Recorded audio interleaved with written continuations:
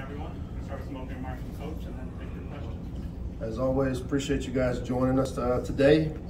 Coming off of a bye week where we felt like we had a pretty productive week. You know, the goal for us was to get healthy mentally and physically with that time off, and then take a deep dive into what we've done in the first 6 games, first half of the year from a quality control standpoint, self-scout. Guys got some rest away from the field, including our coaches, which was important. And we're hopefully able to return some guys from the injury report that have been banged up. You know, when you talk about injuries, get this out there now. We'll be without, obviously, Jay-Sean Jones, who had a lower leg injury that will require season-ending surgery, as well as Darrell Chami. Darrell Chami had season-ending upper body surgery. We do think we'll be able to have Brandon Jennings back. We're very hopeful to have Jacorian Bennett and Kenny Bennett back in the secondary. A little bit about Minnesota, obviously coming off of a big win over Nebraska. They've won 4 of their last 5 games. When you look at their depth chart, they're very senior-laden, grad-laden program, which, you know, you have that type of experience, and especially with the type of program they have, it'll be a great challenge for us. They're strong on both sides of the front. Their O-line, like I said, a lot of career starts out of that group. Their D-line, again, a lot of career starts. They've got a grad transfer, Mike linebacker from Abilene Christian, who has been a great addition to their defensive front. I know they're highly ranked defensively in run defense and in scoring defense. And then on offense, the quarterback is who makes them go. You know, Tanner Morgan seems like he's been there for a long time. Number 7, Altman Bell, is a big-time weapon. It makes contested catches, has kind of been their number 2 guy up to this year, and has really stepped up to be a number 1 receiver. As I told our team, we sit here 4-2, and if somebody told us at the beginning of the year that we'd have a chance to be 4-2 at the halfway point, I think every one of us would be pretty happy with it. Obviously, you know, being able to get some guys back from injury, we're hoping that we can, again, start this second half of the season the right way. I feel our best football is still ahead of us, and we've got a lot of work to do. But I've been really encouraged by this team and the way we've practiced and the way they've played to the standard. You know, for the most part, you know, we lost to 2 of the top teams in our league.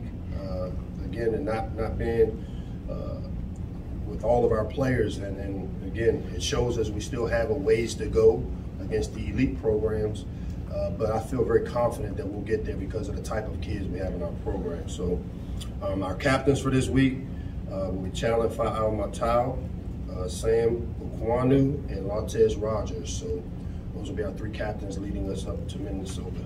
With that, I'll open it up for questions.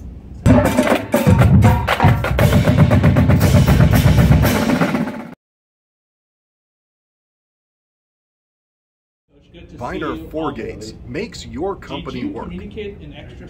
Mike, we'll start with Dave. Right. Mike, coming out of the bye week, obviously you guys took a look at the last 2 games heading into it. Defensively, what do you feel is fixable from what you guys saw on tape and going up against a team like Minnesota? What sort of pressure do they put on a defense like yours? Well, I think the big thing is, you know, they obviously are a team that wants to run the football, you know, with their front. They do a great job in the RPO game. They do a good job of the shot plays off the run game. That's who they are. You know, I felt like one of the things we've been able to do against 2 of the top teams was play the run, but we gave up a lot of explosive plays in the passing game, which hadn't been something that we had done earlier in the year. But obviously when you're playing without your top 3-4 corners, you know, the next man has to step up. Like I said, we faced 2 of the top teams in our league, and the thing that was disappointing is that we haven't created the turnovers we had in the first 3 games or first few games. And the last 3 games we haven't created any turnovers. And then obviously we've turned it over on the offensive side of the ball. And no matter how you cut it up or however you look at it, if you're not creating turnovers and you're turning it over, you're not giving yourself a chance to win. And so for us, we've got to get back to creating turnovers. Obviously, coming up with the best scheme that can keep the ball in front to limit the big plays that we gave up. And I feel good that we've got some of that stuff addressed through the bye week. Coach, good to see you. Hey, Ali. Did you communicate an extra sense of urgency because of this game, knowing the situation? You're coming off the bye week with the last 2 losses. Is there more of an urgency for this to be a get-right game for your program? No, our opponents are faceless and nameless. We have a standard in which we go about every week of practice. What I've made a priority for us during the bye week was getting mentally and physically healthy. We're a team that kind of were limped into the bye week. I'm hoping we're getting some of these guys back, which I've been encouraged with the time off. We've been able to, maybe bring some of these guys back, but then also what a great opportunity for some young guys to have to step up. When you lose Ja'Shawn Jones and Dante Demas, and you add a Marcus Fleming and a Dede McDougal, who are 2 talented young players in our program, that, what an opportunity they have. And I think they both, when you study them and you see the type of players they are, I feel like I'm excited because we've created some depth there to where now these guys get these opportunities and we get a chance to see what they do with them. Coach, with the young defenders that got to play in the later part of Iowa and against Ohio State, what is their mood and how did they grade out being freshmen and their first times on the field there? How do you think they graded out against Ohio State? Not too well, but okay. I'm wondering what you say to those guys to keep them in their growth pattern. They play corner. They're going to get beat. I'm looking for guys we recruit guys that play with confidence. Obviously, they went against, in Ohio State, 2 or 3 of the top receivers in our league, and against Iowa, one of the top programs in our league. So those are challenging matchups for young players, but that's why we recruit them here. That's why we coach and develop them. I got a lot of confidence in guys like Corey Coley. Levante Gators played a lot of football around here. You saw a few other guys out there, that got opportunities.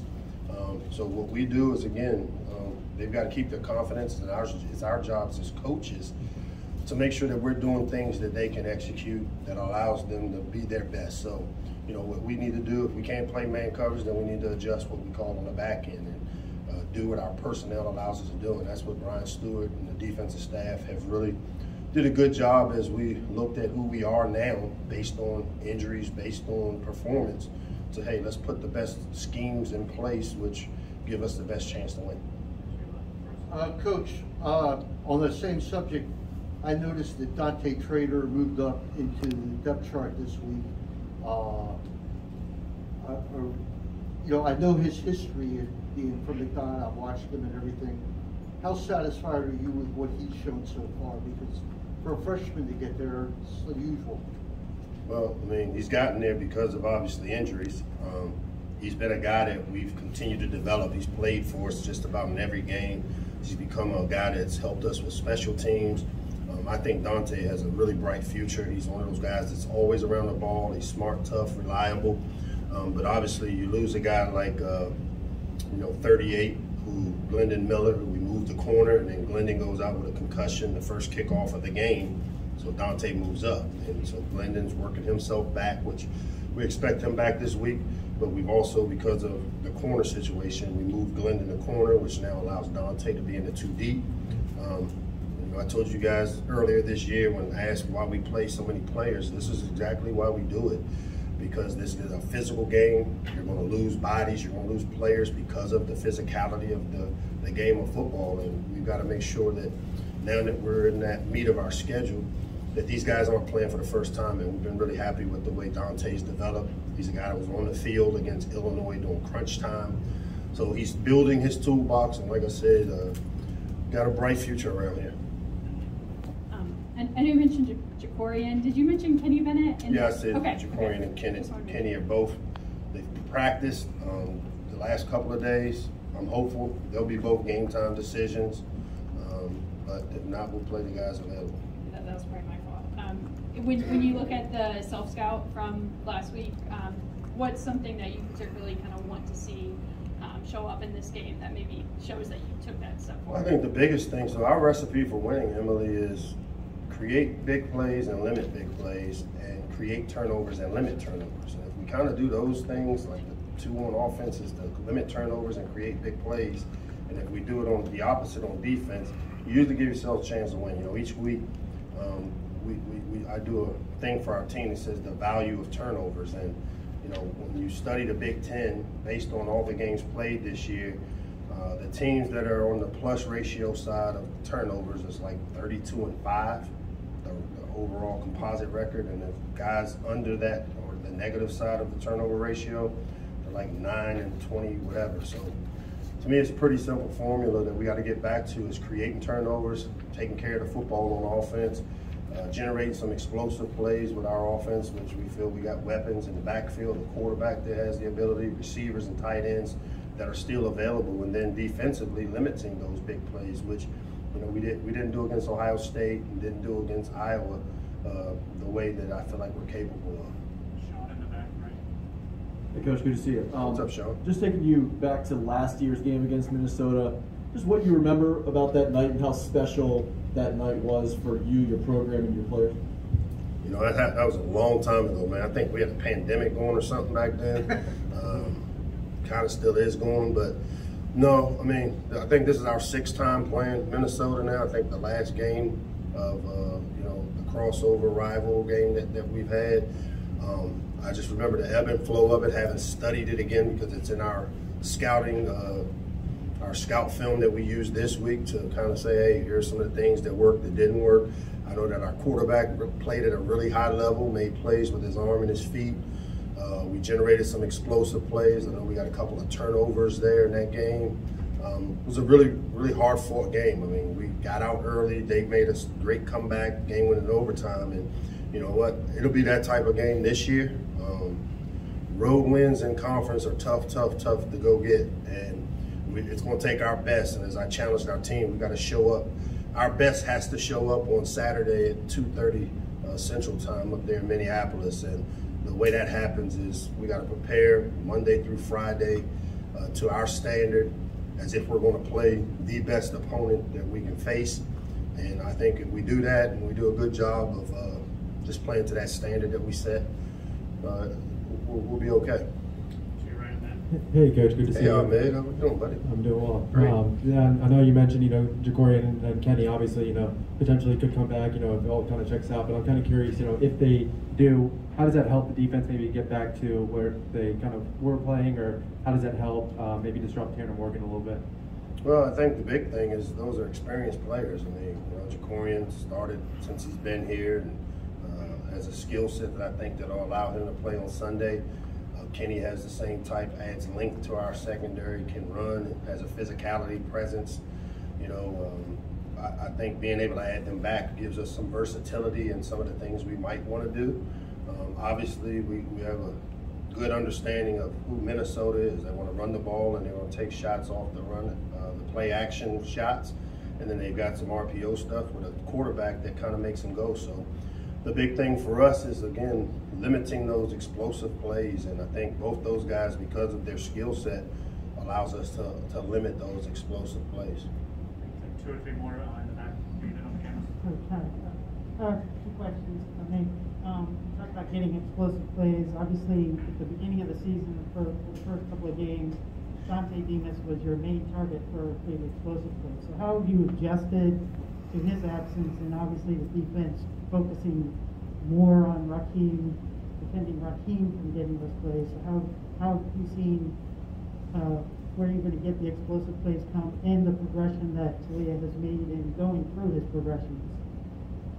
Man, you just took me through a maze, man. I think what you're asking is losing production like we had in Dante Demas, what do we do? I mean, it's next man up. I mean, it's always been that way with me. You've never heard me be a guy up here that cries about losing players to injury. We've recruited a room of receivers that I think are really, really strong. And, you know, yeah, Dante Demas made a bunch of plays for us. Rakim at one point made a ton of plays for us. We got Jay Sean Jones back. You know, Darryl Jones has big play potential. Was there a comfort level? I think so, between Demas and Leah. But as I said earlier, we've got you know, guys that haven't had opportunities because of the depth that we created, like a Dawan McDougal, like a Marcus Fleming. And I'll just tell you right now, both those guys were heavily recruited, had a lot of offers, could go anywhere in the country for the most part, and we're very fortunate that those guys are the next men up for us. A guy like Rakim, as opposed to Rakeem, is a guy that, as I talked to him the last couple of days, he's no longer the little brother in the room. He now has to become kind of the big brother, and I always say leadership is having a positive impact on others. There's no different here, so Rakim, we're going to have to get a little bit more out of him. Our quarterback does a great job of distributing the ball. We got tight ends, Corey Dyches, Chig, both talented players, our running back. So we still got enough weapons because of how we've recruited that we can find and generate explosive plays wherever we need to. And our quarterback has the ability to do a good job of finding those guys. Quick follow-up. How has Toledo adapted towards seeing a opposing crowd so far in the season? What have you seen from him? I think he's adapted very well. Coach against Ohio State, right here, sorry. Coach against Ohio State, Chigozie McConkle led Maryland's pass catchers in receiving yards. What have you seen from him as this season has gone along in his pass catching ability? You know, the good thing is that Chig has really developed himself both as, as much as the pass catching, his ability to own the C area, as we like to call it. He's a talented matchup for us, a guy that we've got to continue to find ways. I'm big on trying to find ways to get your best player at the ball. And Chig is one of those best players for us, along with Corey Dyches. Like I said, the room of running backs that we have with Fleet Davis and Kobe McDonald stepping up now, as well as Penny Boone, which Penny's had a great week of practice during this bye week, and I'm excited for him with the injury there to Isaiah Jacobs. That kind of now, Penny's the next man up. So I've been happy with the way Chig has progressed in our system, and definitely a guy that we've got to continue to find ways to get targets. Thank you, Coach. Thanks, guys.